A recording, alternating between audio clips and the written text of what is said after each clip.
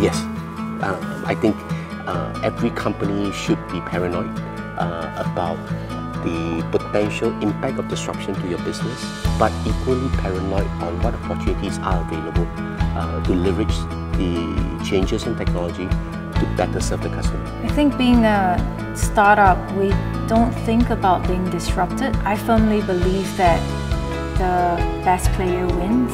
If other companies or competitors are doing a better job, then we ought to question ourselves the value that we're still bringing to the market. And if this value no longer exists, then this company is no longer bringing any benefit or contribution to the society, and they should be disrupted. Disruption comes from many sources. Technology obviously will be a big source of disruption.